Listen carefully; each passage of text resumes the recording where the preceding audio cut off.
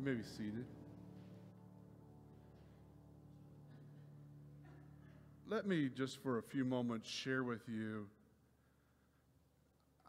You probably get tired of me talking about gospel mission, but it's okay because I'm going to keep sharing about it. But I was thinking about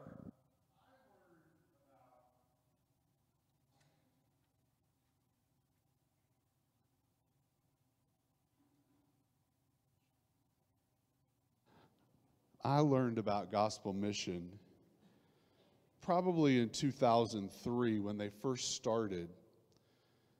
And I want to tell you just a little bit about my experience with gospel mission. Gospel mission, actually, it was Super Bowl weekend. We used to have a big canned food drive called Super Bowl, S-O-U-P-E-R, Bowl Sunday. And we had a big canned food drive at my church in Williamstown. And one day, Candy, the director of Gospel Mission, heard that we were doing a canned food drive. And this is, again, back before it first started. They didn't have much. And she reached out to me and said, would you have any extra food for our food pantry? And I was like, I had never heard of them before. And so I'm one of those people that I'm going to go check things out. I want to investigate. And so I went over and talked to Candy and began to hear about what their passion was for the ministry of gospel mission. And gospel mission's vision is all about feeding people, meeting people's so that they can meet their spiritual need.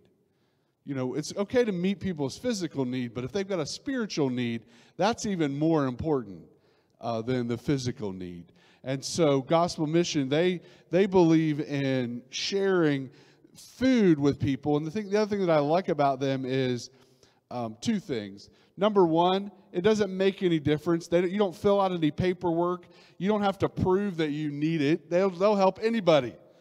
That's number one. Number two is they take no government funds because they will not take anything that limits them from giving out Bibles and God's Word to people. And I'm like, that's a lot of faith. You know how easy it would be for them to take government funds or whatever and just feed people, but they refuse because there's no way they're going to stop their mission of giving out God's Word to people and sharing the spiritual side. So when I learned about Candy's mission and Jeff, I'm like, sign us up because that's right what we need to be doing. And so even, in my time at Williamstown, then when I came here, pastoral relations even agreed just even last year that they will continue to be one of our ministry partners. We don't have a food pantry here in the church because we don't need a food pantry. They're already doing it. So we come alongside and support them. And so what we do once a year is we do this thing called Mountain of Food, where we try to help fill up the food pantry. We used to do it in December, but what we learned is everybody gives in December and, November, December, and come winter time, they're struggling. So we said we're going to move our, collection to later on in the year because we want to make sure they're able to provide food every week, 52 weeks out of the year, not just a few weeks out of the year. And so that's why we picked February, March time period for us to be able to collect for gospel mission. So, I don't know if you've ever been hungry, ever struggled, but if there was a time in my life where I was struggling to get food, personally, there's only one place I would want to go, and that is gospel mission, because they don't look down on you. They love you. They open arms and hug you and love you. They don't judge you. That's the kind of place I would want to go. If I were in need of food, that's hard enough, to admit that you have a need. But to be able to go somewhere to know that they're not going to judge you, they're going to love you, that's the kind of place I want to go, and that's the kind of place I want our church to support. So part of your tithe goes to supporting gospel mission. They're in our budget, and I believe it's $200 a month. We support them financially, but we also support them. I know the Women's Circle every month collects items for them, but I want you to know, one of the things I've said even just recently again is full transparency. I want people to know, why is it we support what we support? I want you all to know why we do what we do here at the church. And so that's gospel mission, and I'll never get tired of talking about their mission because I believe in it that much. And we as a church and leadership and staff believe in it. So I want us to bow our heads as we transition the sermon.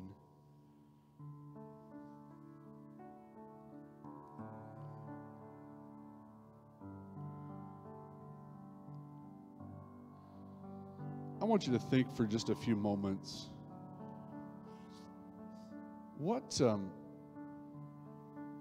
How has God answered your prayers this week? I'm sure He has. Or maybe the last couple weeks. And I'd like for you just to take and reflect a few moments on an answer to prayer and just say, thank you, Lord, for answering this prayer. Or maybe there's a prayer He hasn't quite answered yet. And maybe today you say, Lord, I'm still waiting for that answer. I know you're going to answer me, but I'm still waiting. In the next few moments of quiet, just reflect on whether it's an answer to prayer or something else that you're really praying for that He's not answered yet.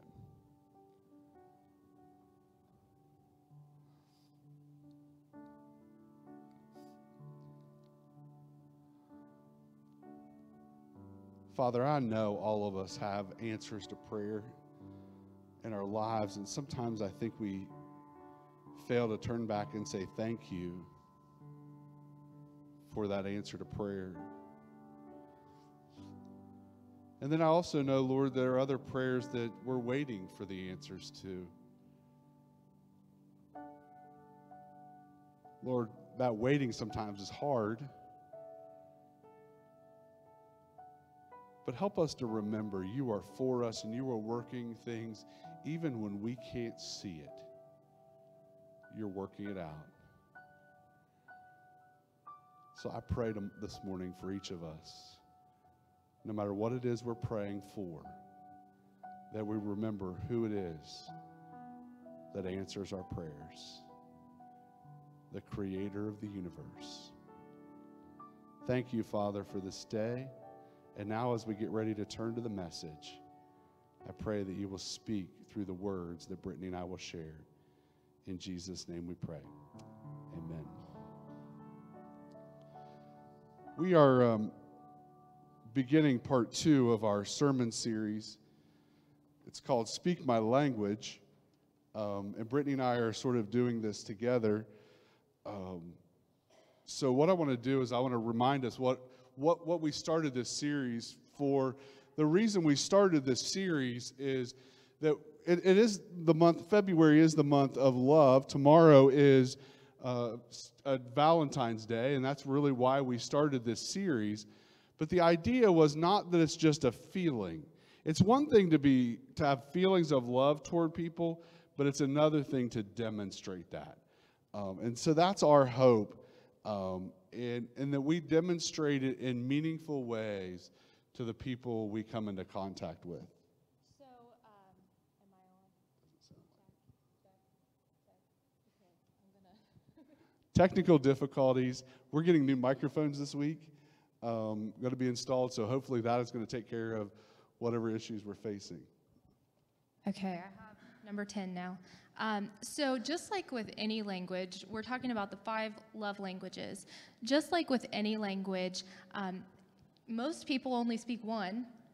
And if you're not fluent in a language, you have to take the time to learn how to speak it so that other people, the people that you're trying to communicate with, you have to learn their language so they can receive what you're trying to communicate.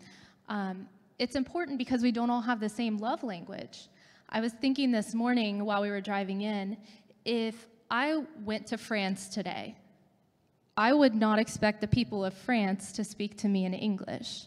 It would be my responsibility to learn their language. And that's similar with the love languages. We each have different languages, so I'm not going to try to speak to you in a language that's not your own. So I'm going to remind you what those love languages are. The first is words of affirmation, which is what we're going to talk about today. Then you have quality time, receiving gifts, physical touch, and acts of service. We talked about something about a love tank last Sunday, and that's what these totes represent. We all have a love tank. Every person's love tank is different, and different things fill up and make people feel loved. And so our goal, hopefully in this series, is that we begin to learn and get in tune with what people around us, what will fill their love tank, so we can speak their language. That is the ideal goal. And so, for instance, we left these up on the table of just sort of examples that we can use to help people to feel loved. Like words of affirmation is what we're going to have today, and thank you cards. Or those of you who have sent me birthday cards this week, I appreciate the fact that you took time out of your day to send me a card or a text or an email or a message on Facebook. That's all meaningful. If your love language is words of affirmation, those things are all important. Then we have quality time, which would be like a game, just sitting down one-on-one and talking and communicating. Then we have gifts. That's what these flowers represent. Some people love to get gifts, and they feel loved and appreciated when they get gifts. These two seals represent physical touch. Some people feel loved when there's physical touch.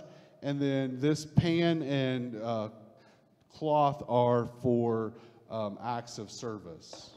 So we're talking about, Pastor Chad mentioned earlier, we're talking about the love languages, but we're not just talking about romantic love. What we're talking about today and for the rest of this series is something called agape love. We talked about that last week, so if you missed that, go back and watch last week's message. It's available online on Facebook and on YouTube.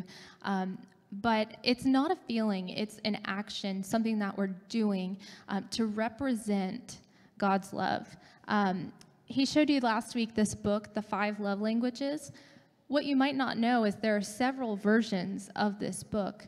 This one is the romantic one. This is what we use in premarital counseling.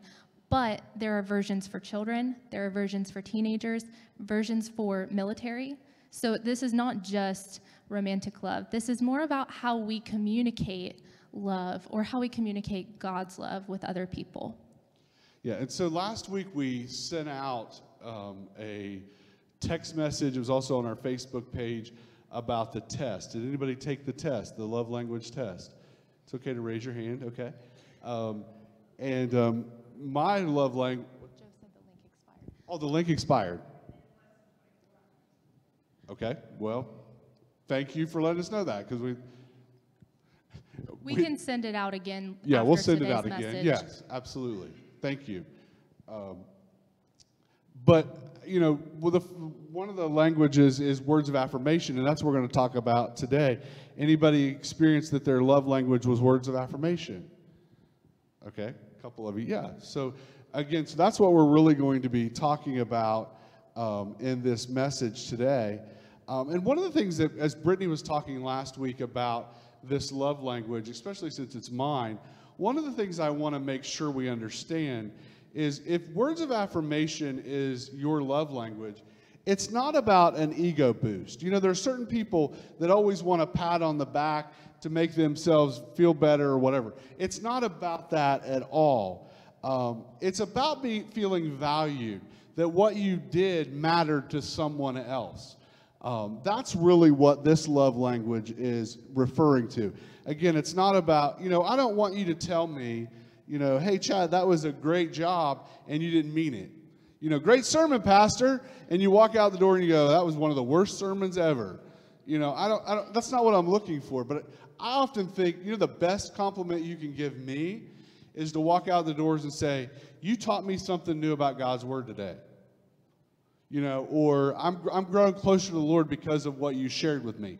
That's meaningful. That's genuine. Yeah, I want to share a personal example. This morning, Stephanie, Owen's mom over here, doesn't know it, but she spoke some words of affirmation to me this morning that she probably didn't know it was something that I prayed for. And so that made me feel more loved by God. Just her obedience to say something. Something that other people have shared in this room at different times. But when we choose to speak those words of affirmation, it really does make us feel closer to God. It makes us feel loved by God and seen and understood by God. So that's an example of personal one-to-one affirmation. We also mentioned things like a thank you card or an encouraging text message. Those were the examples we used last week. It can be something you speak, something that's written down, but it's from somebody directly to you or from you directly to somebody else. So you might be wondering, now that you kind of know what words of affirmation means, you might be wondering, why are we starting here? So anybody here realize that your words have extreme power? They have power over your life. They have power over your relationships. They have power over your attitude. Our words have extreme power. So we're starting with words of affirmation. It's where the book starts. It's where we start with premarital counseling. But words are something that we use with everybody. We use them with our loved ones, in our family, in our home. We use them in the workplace. My favorite, on social media. We use a lot of words on social media. Some of you are going to use some words tonight watching the Super Bowl. Hopefully they're positive words. But we use words everywhere we go. And everything we do starts with our words. So I was thinking as I was driving in again this morning about the first sermon that I ever preached here was actually a sermon on words. I think it's the same passage we're going to use today. But I remembered this fact from 5 years ago when we did this sermon. And do you know how many words you speak in one day? Depending on your job, you speak between 7,000 and 20,000 words per day. The average person speaks about 16,000 words every single day. So that's a lot of chances to say something positive or to say something negative, up to 20,000 words per day. So even if words of affirmation is not your love language, our words are very important, and they have extreme power. Yeah, absolutely. And I think we need to remember how powerful our words are. If you remember back when you were kids, or maybe you parents used to say, sticks and stones will break my bones, but words will never hurt me. I think that's one of the most false statements out there. Because I'm going to tell you what, I don't ever remember, getting hit with a stick or whatever by a friend, or hit with a rock or whatever. But I'm going to tell you what, I do remember what people say. And it echoes in my mind. I can think back, this is a quick example. In 8th or 9th grade, I could not do mechanical drawing. And I will never forget the teacher looking at me and say, Chad, you're never going to make anything of yourself. In 8th or 9th grade. I'll never forget that. Okay, those words cut. So you talk about words having power. So when I graduated college, I wanted to take my degree to that guy's house and knock on his door and say, see? When I got my master's degree, I wanted to go knock on his door and say, see? When I got my first pastoring job, I wanted to go say, see, these people believe that I can make something of myself. But I'm saying what I'm saying is words have power. And not just what we say, but also how we say them. Pastor Chad has shared an example in here before about how your tone is just as important as the words that you speak. Yeah, and if there's one thing I get in trouble for by my wife or even staff remind me sometimes, it's not about what I'm saying, but it's my tone. Because if I get stressed and I get overwhelmed, it's not what I say, but it's how I say it. Anybody else, feel like you do the same thing? Yeah, it is. I mean, it's about how we say whatever it is, because our words have power, and we don't realize. I wonder now, as I've been going through this with Brittany, we've been preparing for this, I wonder what words I might have spoken to someone in the past that they're recalling and it was hurtful to them. I don't want to just blame someone else and say they were all bad, but I wonder what words I've spoken that may have been detrimental to someone. I didn't mean at the time, or maybe it was joking, but words do have power. So we're going to transition to the passage of Scripture this morning. This comes from the book of James. James is my favorite book of the Bible, I believe that it is the most applicable book of the Bible. It's the book that if someone says to me, "Hey, Chad, I need to start reading my Bible," I usually say, go to the book of James, because there's so much application. It's close to the back of the Bible, but it is written by James, the brother of Jesus. And the reason I really want to share this book with you today is that James, being the brother of Jesus, did not believe that Jesus was the Messiah until after the resurrection. So it makes me wonder, James is going to talk about the importance of our words. It makes me wonder, why did James write these words? Could he have in fact said to Jesus some things that he wished he wouldn't have said? Think about it. If you grew up with a guy and he all of a sudden says he's the Messiah, you might be saying, yeah, right. You were born to mom and dad. You're not someone special. But James writes these words. We don't know exactly why, but I believe someday I want to get up to heaven and ask James, why did you write that? Because I'm sure he'd say, you know what, I probably said some things to mom and dad, and I probably said some things to Jesus that I shouldn't have said. So I wonder now if that's why he actually said those things and wrote these things. So we're going to just go verse by verse, or take a couple of verses, and then Brittany and I are sort of going to unpack them together. So James starts in James chapter 3, verse 1, and says this: "Not many of you should become teachers, my fellow believers, because you know that we who teach will be judged more strictly." Anybody want to become a teacher after reading that? Pastor Chad, you're a teacher by profession. Sally, Marshall, I'm sure there are others in the room who are teachers by profession. But I think we're all teachers, whether or not we understand that, whether or not we realize it. We're all teaching somebody something. We're all leading people in some way. Parents, you're leading your children. You're teaching your children. Older siblings, you're teaching your younger siblings. So we're all teaching somebody something. Whether or not that's our chosen profession, we are all teachers. So what he's saying here is, what you say, other people are watching. They're listening, and you're responsible for how your words are spoken and how they affect and how they lead other people. And he goes on to say, "We all stumble in many ways. Anyone who is never at fault in what they say is perfect, able to keep their whole body in check." The tongue is one of the most difficult parts of the body, basically, to keep under control. How do I know that? From my experience. Have you ever said something you wish you could take back? You think about life. You say it and you go, "Oh, boy, I'd like to have that back." It's so hard. So many times we don't think before we speak, and then we regret it. And I've heard this said several years ago that, the tongue is so hard to control that God actually put 2 gates that sometimes we don't use to keep it held back. He gave you teeth, so it's hard to talk.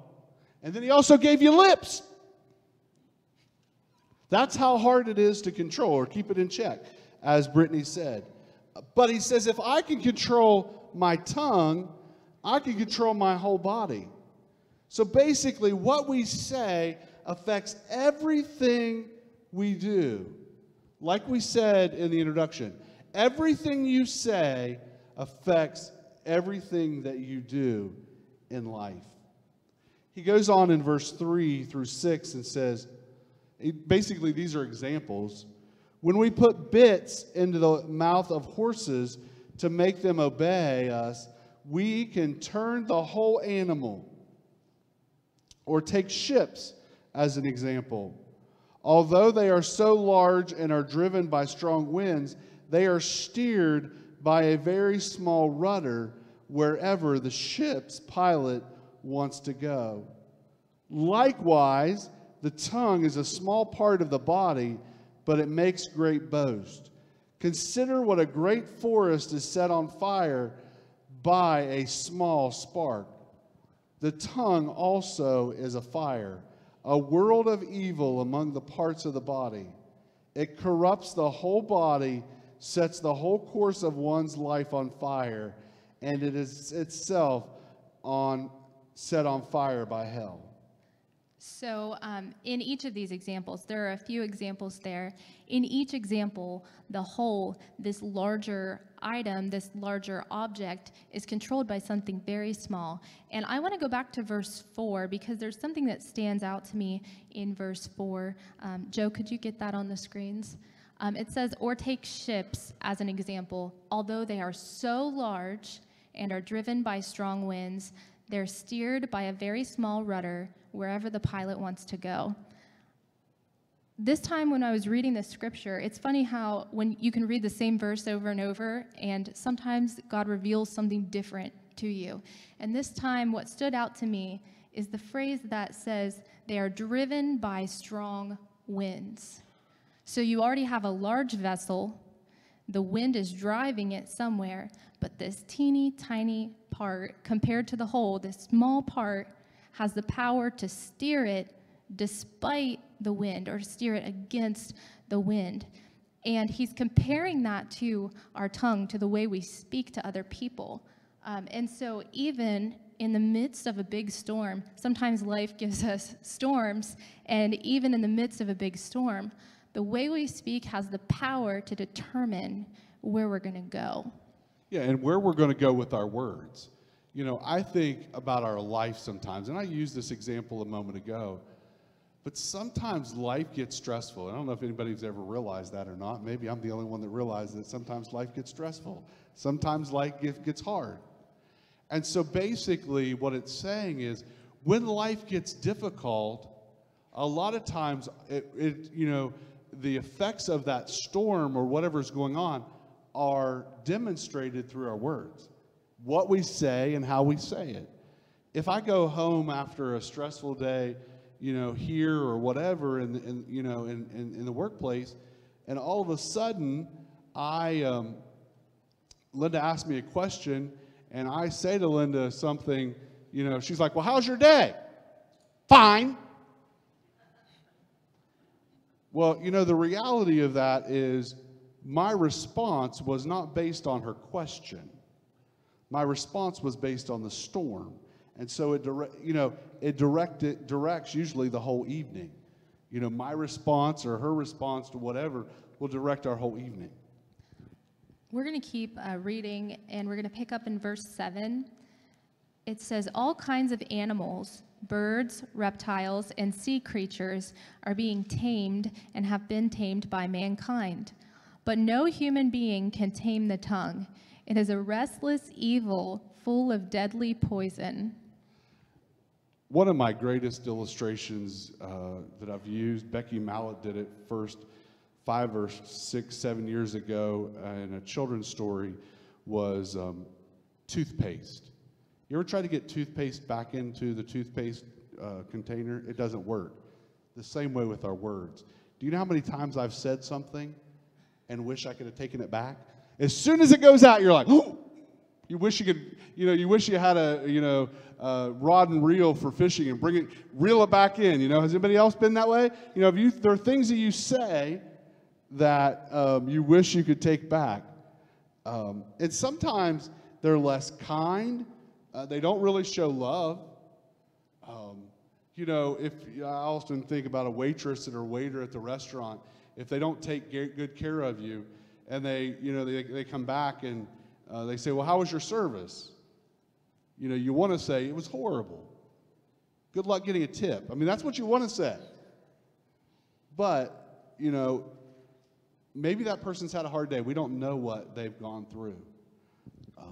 No matter what the circumstances are, I think the spirit of what James is saying is that you are still responsible for the words that you speak, and your relationship with somebody, the circumstances. There's no excuse that allows us to be irresponsible with our words to others. Yeah, but the reality is sometimes I think we are less guarded with our words around the people that are closest to us.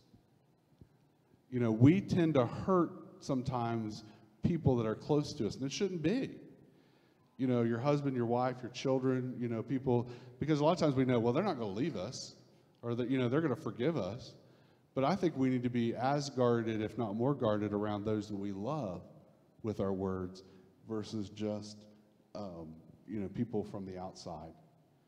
I'll never forget in college, you've heard me say this, there was a young girl who said to me, I'd gone through a horrible time, I lost my mom, and I didn't realize how bitter I was. And I must have been speaking words that I didn't realize. And this girl who I was in college with said to me one day, Chad, you're not as nice as you think you are. And I'm going to tell you what, that was an eye-opening experience for me, because I thought the words that I was saying were nice. But that's not what was coming out of my mouth, and that's not what other people were hearing. So that was an eye-opening experience for me. He goes on to say in verses 9 through 12, with the tongue we praise our God, or praise our Lord and Father, and with it we curse human beings who were made in the likeness of God. So if we insult other people, or if we say something that's not kind to other people, we're insulting God, because these people, everyone on this planet, was made in the image of God. So we have to be careful, because what we say about somebody else, we're saying about God. Yeah, that's pretty hard. Those are pretty harsh words that James is sharing. And again, I believe James has learned those from his own experience.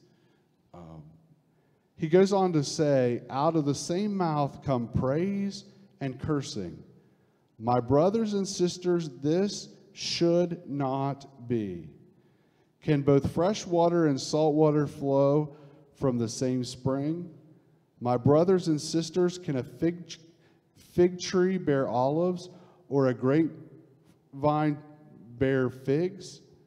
Neither can a salt spring produce fresh water. So he's basically saying that what you're made of is what comes out. A salt spring is going to produce salt water, because that's what it's made of. That's what it's comprised of. Fresh water comes from a fresh water source. And so what's inside is going to be what comes out.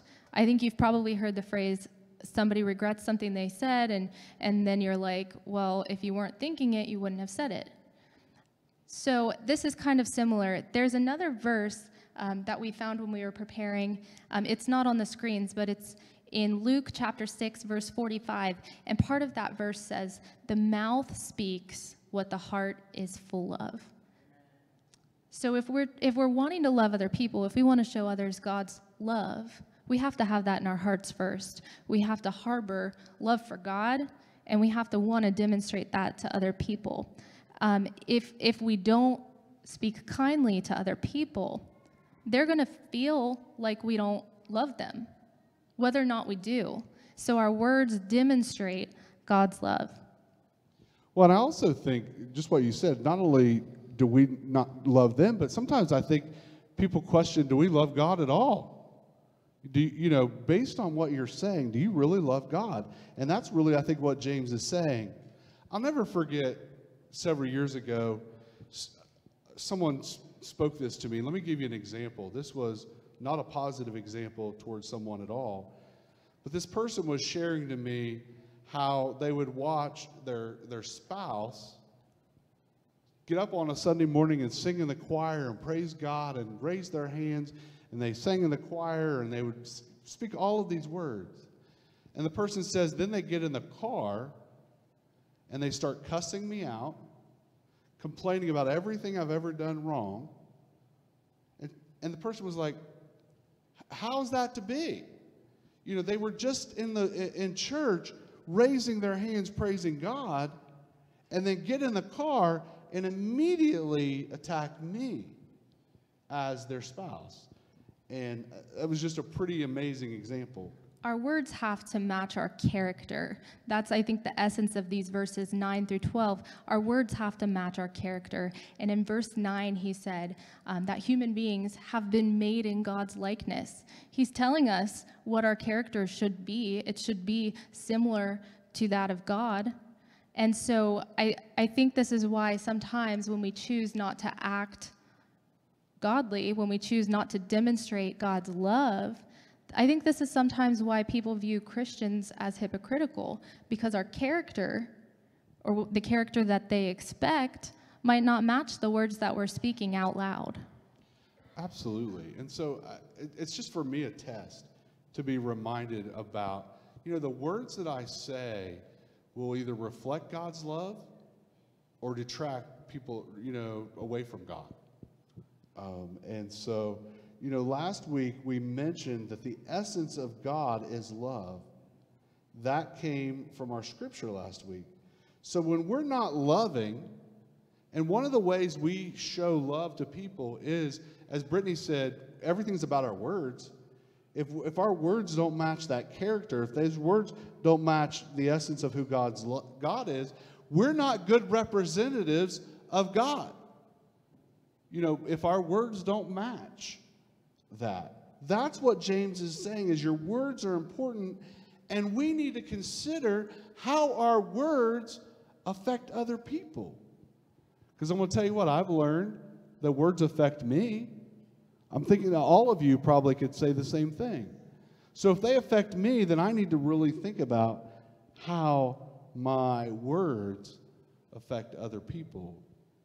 And so one of the ways we've talked about in this book that we show love to people and that people feel loved are by words.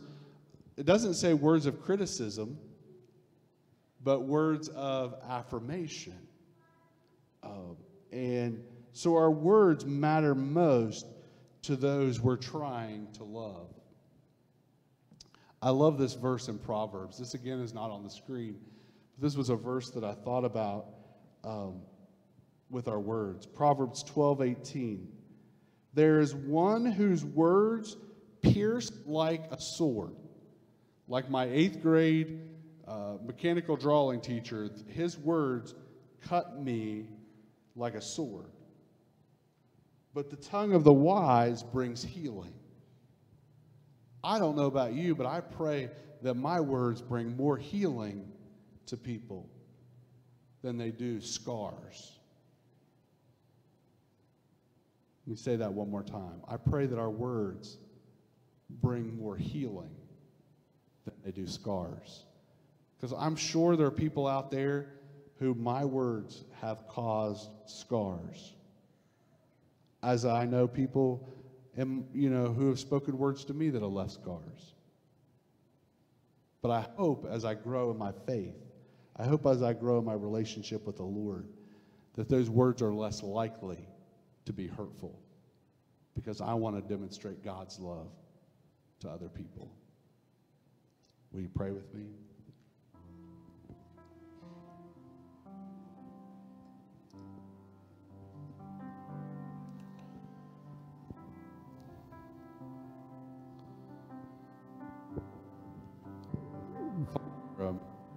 Words matter to people, and they also matter to you. Brittany shared in verse 1 where we're accountable for our words.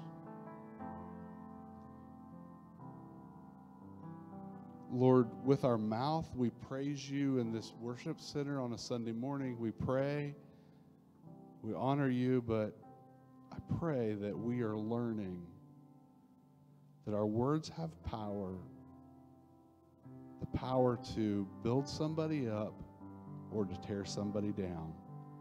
And if we are trying to love people,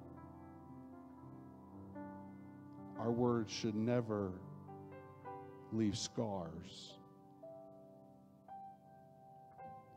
Lord, I pray today for each person here that as we go into this week, that we will think about our words. And may we learn to control the tongue, just as James shared with us. We're going to fail. We're not always going to say the right thing. But Lord, I hope more often than not that we're saying words in the most loving possible way, because that will demonstrate your love for other people and our love for them as well. Father, I pray as we get ready to go into this invitation time. First, I want to pray for those people who may have had words spoken to them that have left scars. And may they pray today and ask you, God, to help them to overcome those words and not see themselves the way someone else spoke. But then also, Lord God, maybe there's somebody we've spoken harshly to even this week. Maybe you convict us of that. Maybe you reveal that, something on our heart, and maybe we need to go to that person and say, I'm sorry for my words. Lord, help us to have words of life that speak life to other people. In Jesus' name we pray. Amen.